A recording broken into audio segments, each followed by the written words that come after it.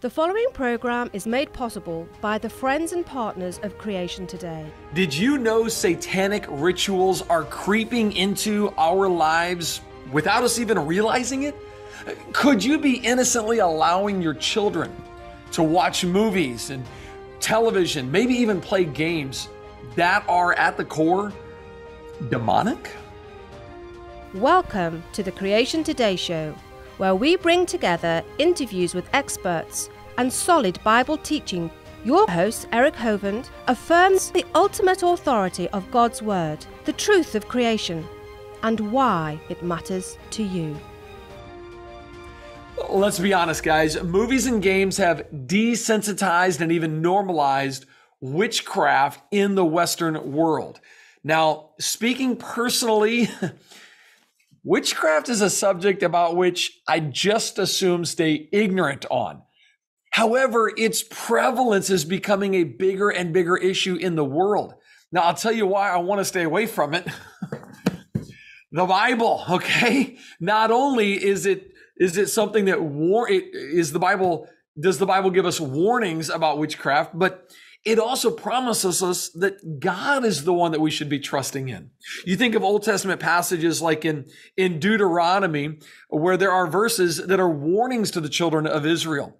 There shall not be found among you anyone who makes his son or his daughter pass through the fire, or one who practices witchcraft, or a soothsayer, or one who interprets omens, or a sorcerer, or one who conjures spells, or a medium, or a spiritualist, or one who calls up the dead. I think he kind of covered all of it there. In the New Testament, we read about in Galatians chapter 5, the works of the flesh. And in Galatians chapter 5 in the New Testament, idolatry and witchcraft is written right alongside practices that are forbidden, such and other things such as lying. And in Revelation chapter 21, it has sorcerers and idolaters in the list with murderers and whoremongers and liars, saying they shall have their part in the lake which burneth with fire and brimstone.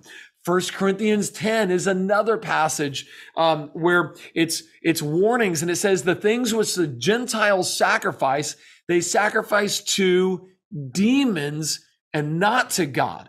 And I do not want you to have you fellowship with demons. You cannot drink the cup of the Lord and the cup of demons. You cannot partake of the Lord's table and the table of demons. So, how has the forbidden practice of witchcraft influenced the Western world? This is sure to be an interesting conversation, okay? My guest today is an author and a speaker for Answers in Genesis. He's one of the stars of the Genesis Paradise Lost movie. His articles, his videos, and his books have influenced literally millions and millions of people around the world. Ladies and gentlemen, welcome Mr. Bodie Hodge. Bodie, welcome to the Creation Today show, bud. Hey, it's great to be back on the show. It's been a while, so. It has been a little while, and this conversation scares me, but it is needed. It is really needed in today's culture. Hey, for those of you, by the way, joining me on our podcast, thanks for the great feedback in the comments. And for those of you joining me on television, send a note to your local television station saying thank you to them for airing the Creation Today show. By the way, I've discovered that if you include a little gift, a little donation, they love that. Hey, also, if you're joining us on Facebook or on YouTube, thank you guys for joining us as well. We're just a community of people that is discipling the world one conversation at a time. If you ever want to join the community, come on over to the creationtoday.org and partner with us. Bodie, like I said, I'm a little bit scared of this conversation. Do I need to be nervous about a conversation about witchcraft and demonology and Wicca and all the other things that are out there? Hey, you know what? When it comes down to it, we stand with God. And there's no greater force than God. So, really, when it comes down to it, everyone else should be afraid of what God has to say. It's his word that's going to judge them in the end. But from our human perspective, sometimes it does seem kind of scary. Hey, we're dealing with, like Satanism and the occult, and we're dealing with witchcraft. And sometimes we get this idea of, oh boy, this is tough. This is scary. How do we deal with this sort of thing? So yeah, from a human perspective, yeah, it does seem a little fearful, but we need to remember God's on the throne and God's in control. And that gives us this joy, gives us this peace that sometimes a lot of people don't realize how amazing that really is. But yeah, this is a big subject, especially, it's around Halloween. Every year this pops up. But, when it comes to our culture and witchcraft and things like that, it's not just around Halloween anymore. That's we right. see it year round. If you just look back at a little bit of the history, you go back 100, 150 years ago. I mean, witchcraft was, that was bad. That was seen as terrible. People avoided it like the plague. You might have had a handful of closet people involved in it, but it was nowhere near mainstream like what we have today. So if you think, well, what kind of things have happened in that time? Well, if you look back, one of the early TV shows that kind of, I think, made light of witchcraft was Bewitched. I don't know if you remember Bewitched. I do. It's humorous. I watched it. Who didn't want to have the power to be able to have your meal just like that, a nice meal sitting in front of you. So people were kind of fascinated by that. But notice how they did it in a fun way. It was enjoyable. They actually took the messaging of witchcraft and through games and movies made it innocent. They portrayed it and funny. So that's what I was, as I thought of this show, I was going, how many of us have been influenced by witchcraft and kind of like either knowingly or unknowingly been exposed to a lot of things about witchcraft? Right. Well, I was a child when I first watched Bewitched, and I'd sit there and I'd just giggle. Darren had me in stitches all the time, I didn't think much about it. But then, as a child, I wasn't very discerning either. But then fast forward, we've got all sorts of movies and TV shows. And, you might think of Disney's Wizards of Waverly Place, another fun, comical, enjoyable kind of a show, an entertaining kind of a thing. And then you have big, huge productions like the Harry Potter movie series. When it came out, it was gigantic. And, you could almost immerse yourself into it. And I think a lot of people in the Western world have been immersed in not just the Western world. I would say some of those have actually influenced people all over the world. Yeah. And it almost normalized, and people got this exceptional interest, like, oh, this is interesting. Maybe I should look at this. Let me go get some books. Let me read more about this. And little they know, they were already on a trail heading away from God. I'm still wondering here at 44 years old if the wicked queen in Snow White and the Seven Dwarfs from 1937 was actually a wicked witch. And then you got the Sword in the Stone with the Madam Mims, and you got the other ones that I've seen as a kid. The Wizard of Oz. Wizard of Oz, yes, the Wicked Witch of the West. Yeah. By the way, that's why I had you on here today. I need you to tell everybody to stop watching all movies. The floor is yours. Go ahead. Yeah, well, there are some good ones. Genesis, Paradise Lost. That's true. That's a good movie. Okay. I gotta take that back. Okay. Yeah. So the key is being discerning, and like you and I, we have a decent understanding of the Bible. We can watch some of these shows and go, okay, here's what's wrong. Here's what's wrong. Here's where they borrowed from a Christian worldview. We sometimes would watch it different from, say, just stepping back, letting the entertainment happen. But most time when people watch something or they're doing a game, they're doing it for entertainment purposes. But at the same time, they're being discipled. They're being taught certain beliefs, and sometimes they don't realize it.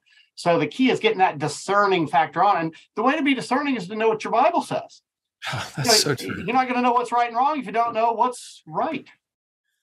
Well, take us on a journey then, because that, when you think about it, it really is that simple. I guess I'm trying to look back in my life and think of these movies I watched and go, okay, was I tempted by it? I don't feel like I was tempted by it. I looked at it as good versus evil. That's kind of the way I saw it.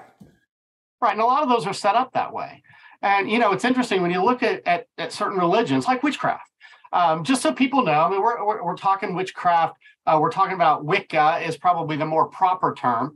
In fact, when it comes to witchcraft, if I can kind of define it just a little bit, there's a classic old fashioned form.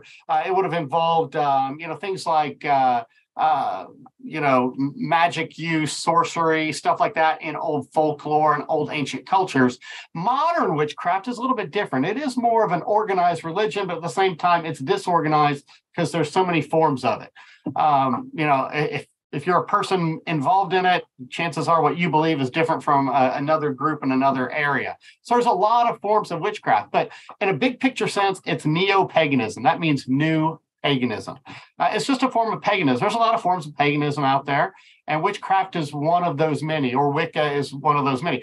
Just so people know, I throw that name Wicca out there. Wicca and witchcraft, they have a lot of crossover, but they are a little bit different in certain things. But by and large, they have a lot of similarities that cross over with them. But it's paganism. So what is paganism? It's any pantheistic worldview. It's any polytheistic worldview. Think of Greek mythology or Roman mythology or Egyptian mythology, or even Baal worship or the Druids, with their Celtic religions. All that's paganism. But at the same time, if you worship the universe, or you say the universe is all that is or ever was or ever will be, that's paganism also. And a lot of the evolutionists that hold to that, like Carl Sagan, I basically quoted Carl Sagan. Yes. For those of you who are younger, Carl Sagan used to do this series called Cosmos. Neil deGrasse Tyson redid it, but he was famous for that. The universe is all it is or ever was or ever will be. That's a pagan statement. You see, there's multiple forms of paganism. Witchcraft is one of those. And sometimes you see witchcraft mixed with those. They'll mix with the Greek gods, or they'll mix with the Druid gods and so forth. And so they'll sometimes mix with different forms of that. One thing about witchcraft that's kind of unique compared to most, just about any other religion that I've seen, although you can have a multitude of gods, their supreme god or their ultimate god is a goddess. It is a female goddess. And, I was involved in a World Religions and Cults book series. Eric, you're familiar with that. I got it. I was going to talk about that. I'm like, I got the whole thing. You and Roger, wow, to cover all the religions and cults you did, it's 3 books. It's unbelievable. Yeah, we hit over 60 world religions and cults in that. And there's a whole chapter in there on Wicca and witchcraft written by somebody who used to be a Wiccan coven leader. And I got saved out of all that. So, they knew a lot of the fine-tuned aspects of it. But, when you think about out of all those religions, that's the one that has a supreme female deity. Now, I've seen a lot of Christians, and sadly, I've even seen politicians and others say, oh, well, God's a female. Do they realize that's actually witchcraft right there? It's Wicca. It's infiltrated their views, whether they realize it or not. If you call God a female, the ultimate God a female, that's witchcraft. So you can see even that influence has dove into certain churches. I had somebody text me last night who was studying in the library and said a student came up and invited him to church. And he said, oh, tell me about your church.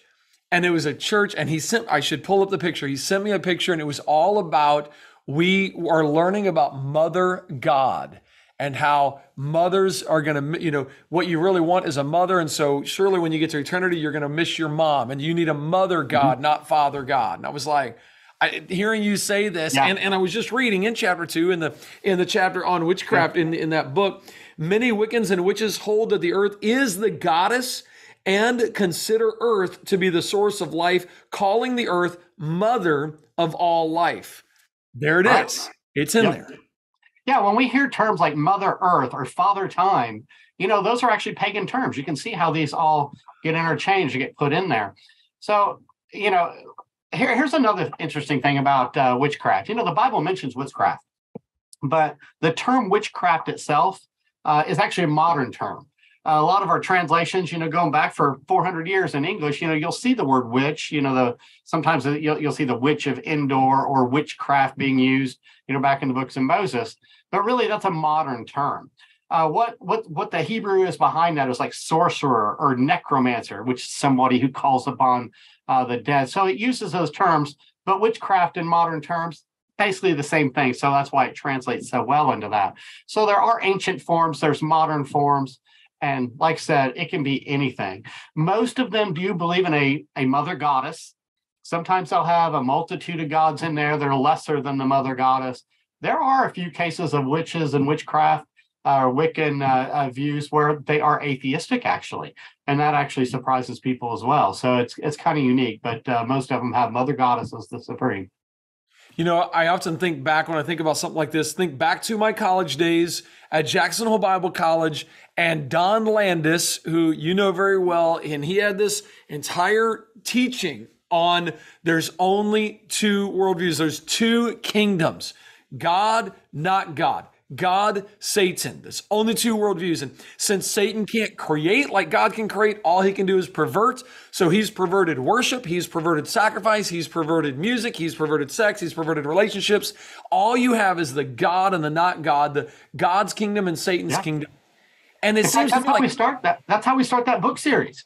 We had 60 world religions and cults, but we open it with the fact there's only two religions, God's and not God's. And if it doesn't come from God, one way or another, it comes through the mind of man. Even if it is satanic or demonic, it's still presented to other people through the mind of a man. And a lot of times we call that humanism in its broadest sense. So yeah, paganism, witchcraft, they're all part and parcel of that. So this makes me, when you say there's like so many varieties of this, I'm asking this as a question because of my ignorance. It reminds me of Satan in the Garden of Eden telling Eve, you shall be as gods. And we know that's the same lie that he's told everybody. And he tries to get lots of people with that. And it's almost like every person can be their own God. And you got a whole bunch of religions, and Satan is the one that's kind of promoting this. And is that far out to say that, or is that kind of consistent with Scripture? That's probably right on the mark. When you think of humanism, if I can just give you an idea, let's say you start with God and his word. Whenever you reject God and his word, by what authority can you do that? Well, you do it by man's authority. So you elevate your own thoughts or other people's thoughts to supersede God and his word. That's humanism in its broadest sense. And anytime a human does that, they're basically saying they're their own God. And so that's why you have all these different views. You have a multitude of Eastern religions, a multitude of pagan religions, a multitude of counterfeits of Christianity. Like you said, Satan counterfeits. And so people counterfeit in their sinful state.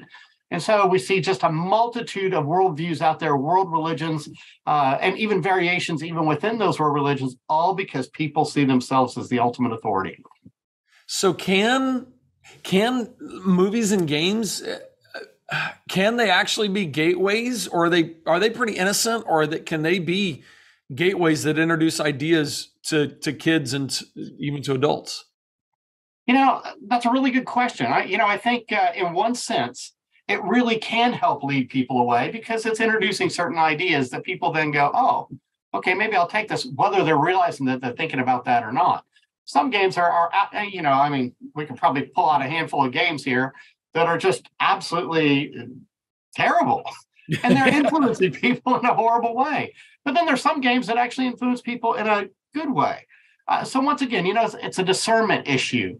Maybe we can cast a dice here and see if it. No, I'm just kidding. Well, I think of the new Doctor Strange in the multiverse. There's the two main characters are chased by witches and demons. I mean, that's the storyline. And I go, okay, is it just, hey, use discernment as you watch it? Is it an innocent, or is it, no, this stuff is real. It really happens. You should be aware of it, and you should tell your kids there really are people who worship Satan and worship demons, and there really are those that worship God. This is teaching tools. Yeah, absolutely. The Bible says to always be training your children, always be training your grandchildren even, and your husbands and wives, be training, getting into the Bible, comparing this stuff to Scripture. The Bible says test everything and hold on to the good. When it comes to a game, when it comes to a movie, it's always good to use those as teaching points to train your kids.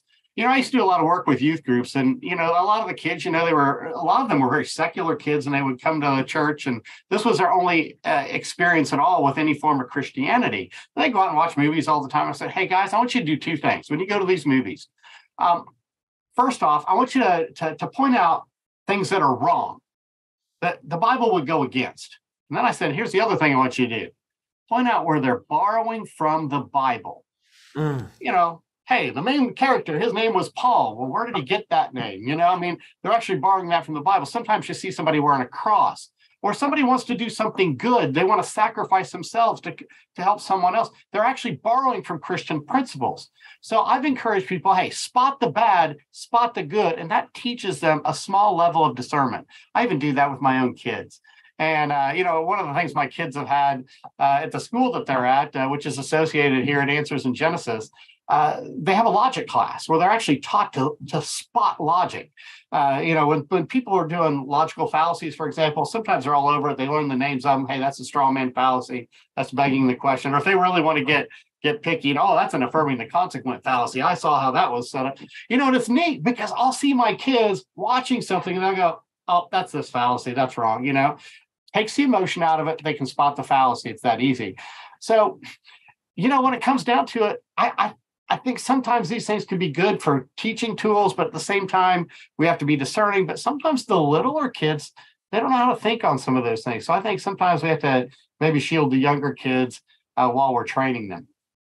I'll tell you another avenue where this gets out there and some realize it, some don't. And I don't know if you've seen this documentary series or not, but I watched the documentary series Hell's Bells, and all on rock and roll music and and they go through and they show the actual performers saying, I worship Satan. I only do this because of Satan. The satanic symbols that they give from the stage, they open it up and show that, look, they are trying to use this to bring about a knowledge of witchcraft. They're trying to disciple. Yes, they're being disciples. Yeah. There's a band called Disciple, and I'm trying to think of which one that is. I think there's a good one and a bad Christian one. In there, Disciple. I was thinking there were two of them, one good, one bad. Maybe there's only the one that's the good one. Maybe that's the Jesus one. Okay. It was a Christian one. I'm not a music guy. That's my problem. I don't really listen to much music. But no, you're right. There are. In fact, a lot of bands that came out in the 60s and 70s. One of the famous ones was Ronnie James Dio. He was professing. Holding to demonic worship and things like that. He's upfront about some of those types of things. There's been people who've been saved out of some of that stuff as well, which kind of surprises people. The drummer for Iron Maiden, for example, ended up getting saved, and he's outspoken about some of that. Is he a strong, solid Christian after that? No, he's still a baby Christian, in my opinion, and he's still got a long ways to go. But I want to encourage people to come out and follow the Lord Jesus Christ, and no matter what it is. So. Amen to that. Yeah. Okay, so I want to give you some time to just kind of educate us on what other things we need to be aware of. Is it almost hard because there's so many, or is it like, no, let's talk about, you can break it down to Ouija boards and something else, or is it like, how does you write a lot, so you're always a logical thinker. How do you break this down to try to help educate people? Just remember okay, let me put it this way. Some people think, they have to know all these different variations. They need to know everything there is to know about Satanism or witchcraft or Wicca before they can even talk to somebody. No, you don't have to worry about that. Just remember the big picture. God, not God. If they're over in this category, you automatically know where they're at. You automatically know that their authority is not God and His Word, and it should be. So that's where you need to talk about, hey, we got two different worldviews. We have two different authorities. That's where you need to talk. You don't need to go over here and talk about practices of a coven. You don't need to know about those things. Yeah, it might help you to know a little bit about their religion, but you don't have to. That's the point. Because the key has always been an authority issue. Either God's the authority or man is. And if man's the authority, well, then anything goes. Anything. And they sometimes don't realize that. And sometimes they don't realize that they're not really living their life in accordance with their religion. And I could say this of Islam, I could say it of Hinduism, I could say it of atheism, I could say it of witchcraft. They're not really living their life that way. And, think of witchcraft. Why would a witch or a wizard or anyone wear clothes? Where does their God reveal to them that they need to be wearing clothes? Well, they don't really have a revelation from their God to tell them that they should be wearing clothes. All their worldview is all arbitrary anyway. Why are you wearing clothes? Well, that actually comes from a biblical worldview, and they're borrowing it, whether they realize it or not. So sometimes what I found, it's good to ask questions. Hey, this is your religion? Well, let's talk about your religion. A lot of times they're more than happy to talk about their religion, but I want to go to the foundation of it. Talk about their worldview. Why do you wear clothes? Do you really think there's such thing as right and wrong? Where does your God say that? Well, in witchcraft, they don't have a revelation like the Bible, a revealed word of their God. So they try to come up with what they think their God or goddesses and so forth are trying to teach. So they don't have an absolute basis like we do. So we can point that out and say, wow, so you guys are just arbitrary. You don't really have a reason to believe, which is why there's so many of them. And, they might want to turn around and say, well, you Christians, you guys have a lot of variations too. Well, yeah, that's true.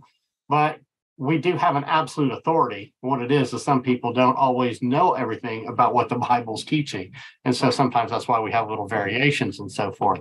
But it's totally different from theirs. Well, they don't even have a revealed word from their God. So it's an authority issue. Always keep bringing it back to an authority issue, and you'd be surprised how powerful that really is. That is a great way to think about that. I mean, it is an authority issue. So as you're pointing out things that are wrong, as you watch movies or see things where they're stealing from God, go back to the authority issue. Okay, so I also want people to know it's real. I mean, the scriptures talk very clearly about Saul who raised, Saul who raised up Samuel to talk to him. Do you discount the reality, or is it like, no, Eric, this is correct. It is real. This stuff still happens today. They really are tapping into a satanic and demonic power that they think is going to give them, love, riches, power, something. They just don't know the conclusion of where they're headed. It's real, right? Yeah, in that sense, there are. And let me put it this way: God's the absolute power. God created mankind, but He also created Satan. There are also demons. These are those who have fallen away from God as well, and they have a certain amount of power. The Bible doesn't reveal to us what all power they have and how their limitations are. But when they're fallen away from God, they're not using it for a good purpose. So, when people in witchcraft or whatnot are trying to tap into false gods and so forth, they're trying to tap into this type of power. Now, the Bible does talk about the witch of Endor, or the familiar spirit of Endor that Saul called upon. And of course, Samuel comes back to life. Now, was it by the power of the witch? No, it's because God sent Samuel back to give Saul one last message. This is it, buddy. I've had enough of that. So we sometimes, we want to give credit to the witch for this, but if you look in that passage carefully, that witch was a little surprised. She wasn't expecting something like that. And that goes to show you the power of God over this. But yeah, there are people, if you think of, when Moses was trying to pull the Israelites out of Egypt, they had all that strife with Pharaoh. But what did Pharaoh do? Well, he called upon his sorcerers and so forth to try to mimic what Moses was doing by the power of God. And so they were sitting there trying to do these counterfeit miracles and so forth. How much power of that is demonic and satanic? Those are great questions. Some of it might have just been some trickery because they were wise and clever and stuff. But at the same time, there is some of that. And I think that's one of the reasons that some people, go back to the very beginning here, why some people are a little scared of it. Satan is real, for example. Demons are real.